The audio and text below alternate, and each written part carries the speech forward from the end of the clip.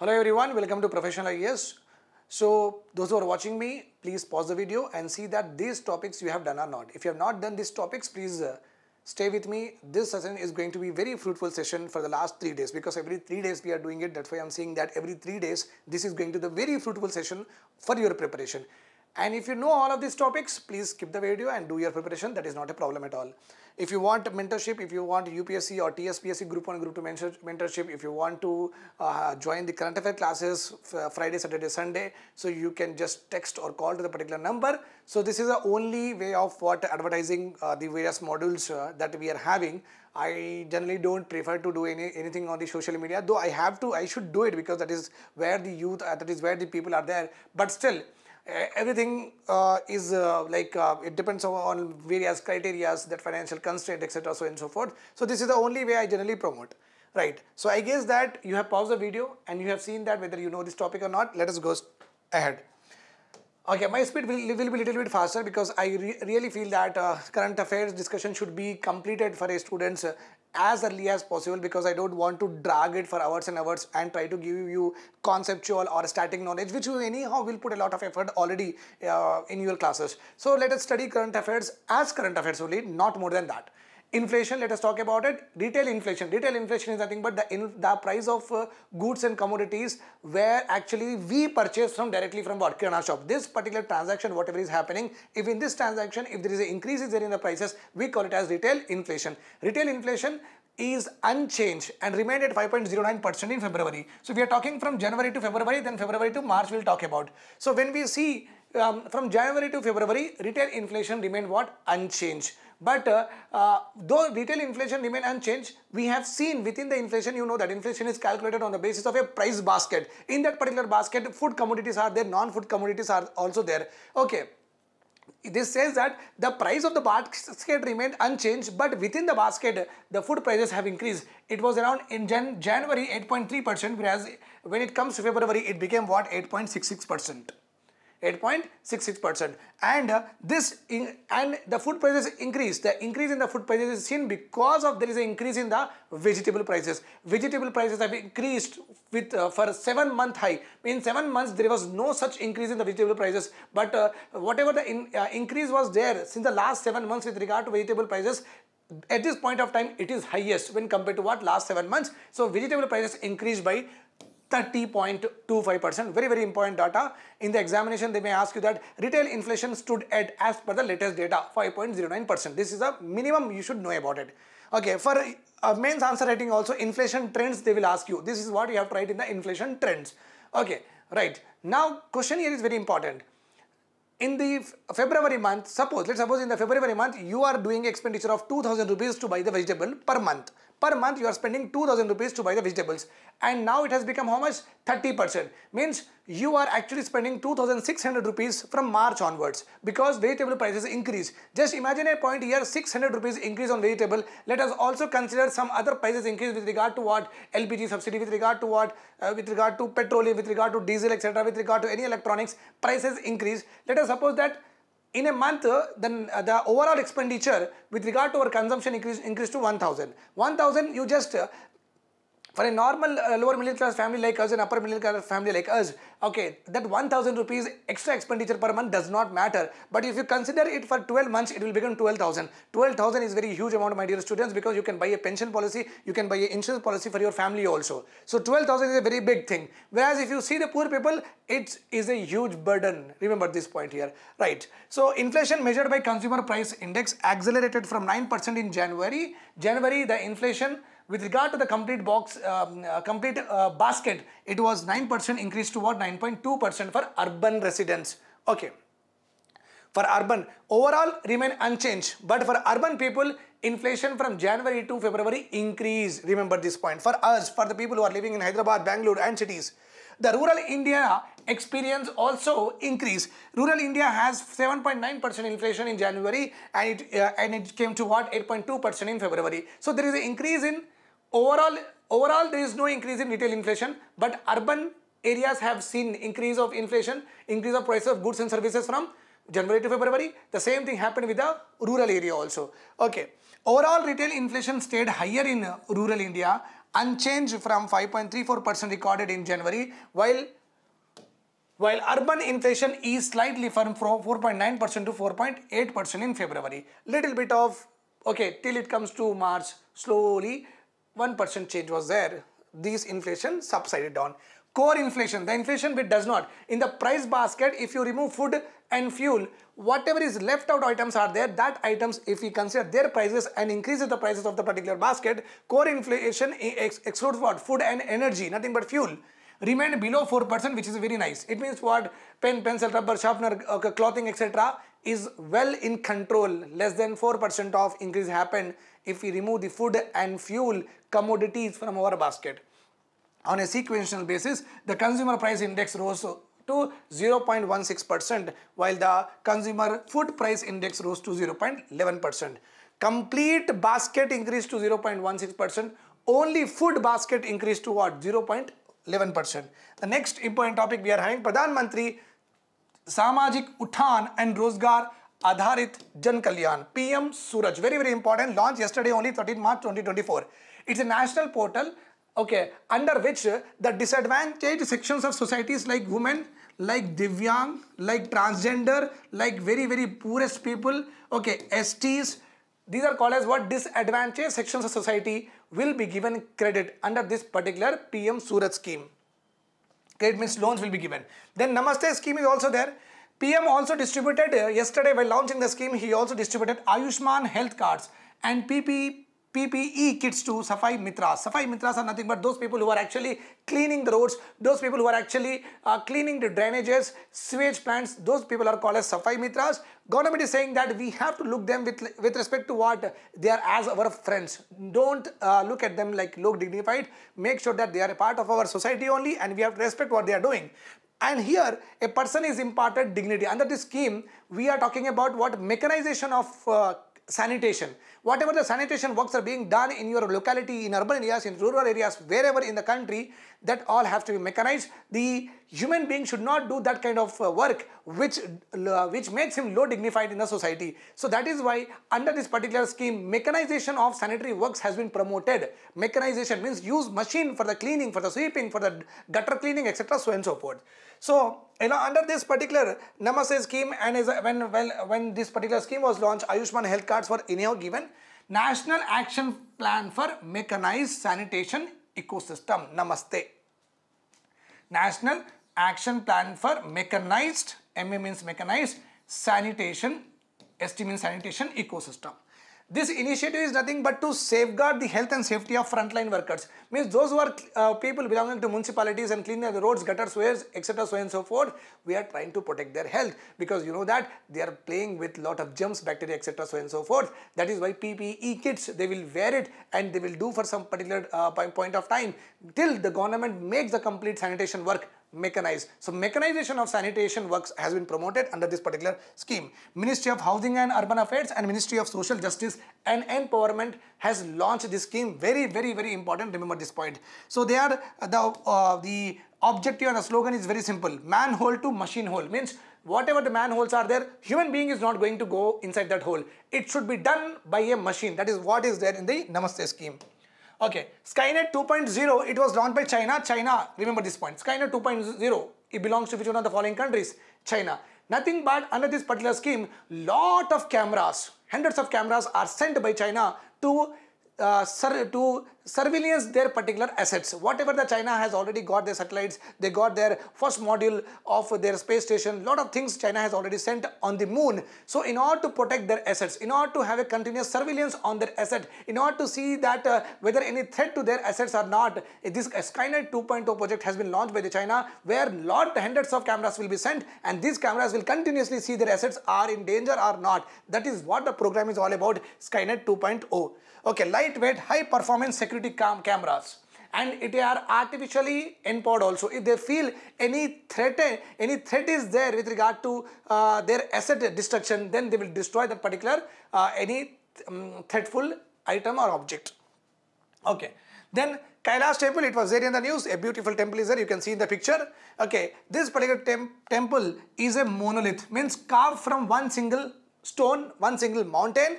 Okay, intricate carvings are there, very, very beautiful. Okay, designs are there showcasing scenes from Hindu mythology like Ramayana and Mahabharata, offering a visual narrative. Visual narrative means if you see the picture now, you will get the story. That is called as what? Visual narrative. Means with the eyes only you can understand the narration that this happened, this happened, this happened. This is called as what? Visual narrative. The Kailash temple, okay, presenting this is there on the Mount Kailash, is a remarkable monolithic structure crafted after a single rock, from a single rock. Okay, it is built by Rashtrakuta dynasty of 8th century. 8th century is important, Rashtrakuta is important, and the place is important, and the Ramayana and Mahabharata storytelling is important here. Okay, this particular temple is dedicated to Lord Shiva, because everything talked about Kailash means Lord Shiva will come into picture. Remember this point.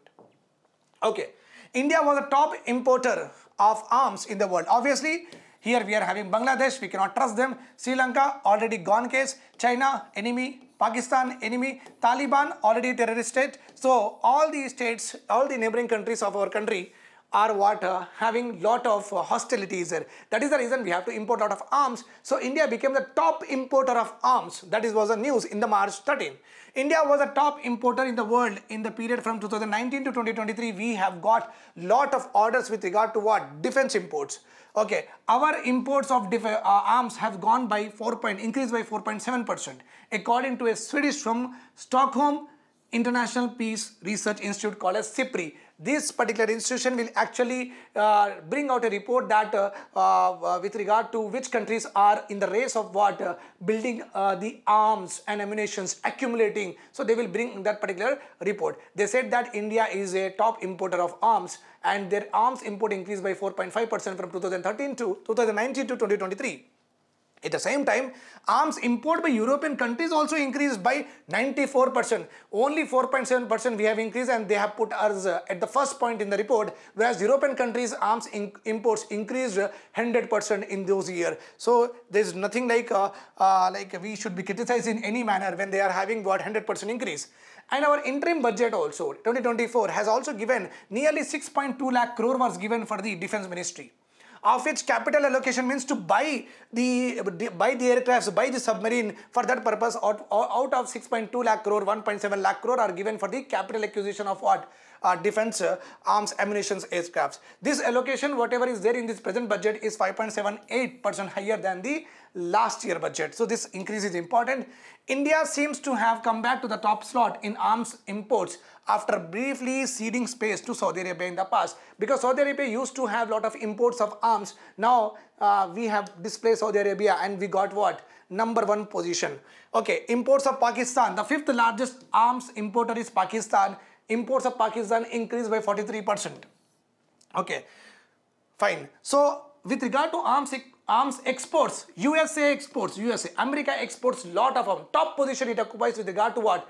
Exports of what? Arms. Okay, then France emerged after USA. Actually, Russia was the second largest exporter of arms, but Russia has now been obviously their NATO countries and other countries are not buying from Russia because it is having war with Ukraine. That's why Russia have moved from the second place. Now France has become the second largest exporter. After USA, France has become the second largest exporter of what? Arms. Agni 5, based on multiple independently targetable re-entry vehicle. Targetable re-entry is nothing but we are here. Okay, our Agni 5 missile can go in the outer space and can re-enter, and this missile can shoot 1, 2, 3, 4, 5 different targets of different ranges we can hit. One missile can go up and can what? Release 5, 6 missiles, different ranges, different locations. So that's why we say that multiple, independently targetable. All of the 5 will not go at one place. Independently they will, as we fix the target, they will go and hit. Re-entry is nothing but it can go into the outside the space and come back. It is developed by DRDO under the mission Divyastra. Remember this point.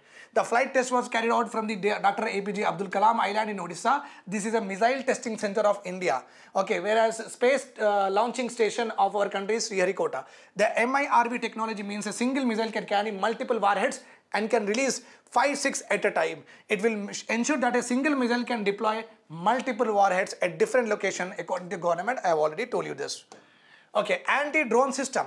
The Defense Ministry has signed a 200 crore rupees of deal to develop what anti drones. If the drone is coming, we have to somehow neutralize the drone. If a drone is coming from other countries, enemy country, we have to we have to jam these radars. We have to neutralize it. We have to destroy it. So if we wanted to build such kind of anti-drone system, because in future with the help of drones, lot of casualties can be done by the enemies. That is the reason we have to first of all invest in what? Anti-drone systems also. We are very foresighted persons. Indians are very foresighted persons. We know that what is going to happen. We believe in artificial intelligence is going to be a game changer. We know that with the help of drones, anything can happen anytime. So let us have an anti-drone system. By the help of that, we can able to control the enemy drones. For that purpose, 200 crore rupees of tender is given to one technological company called as Big Bang Boon Solutions.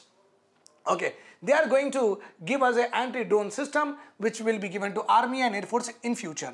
This is the largest contract signed by the ministry under the Innovation for Defense Excellence. Basically, this particular Innovation for Defense Excellence is nothing but to promote an ecosystem of innovation technology in the defense products. Okay, the company said the system, this particular anti-drone system uses passive radio frequency sensors technology to eliminate false alarms. If any false alarms are also there, it can detect the false alarms and can neutralize it.